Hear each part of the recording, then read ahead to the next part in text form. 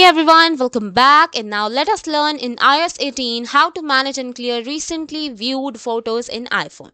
For that, first let us open the Photos library, and now by scrolling down from the main menu, simply scroll down and go to the Utilities option. Here is Recently Viewed option, and then you can simply press and hold any of the image and you can make key photo.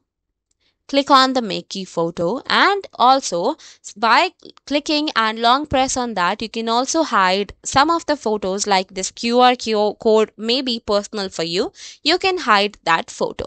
And then by same press and hold the image, you can also delete this from this album or from this option also by clicking on delete photo.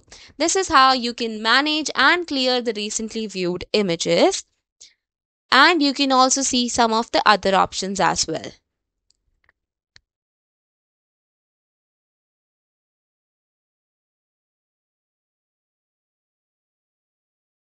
You can also go for like hide utilities section. For that, if privacy is concerned, you can hide the entire utility section in the Photos app by going to your account settings within the app and adjusting visible options.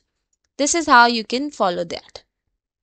Now simply came out of the photo library and go to the settings to lock albums. How to do that?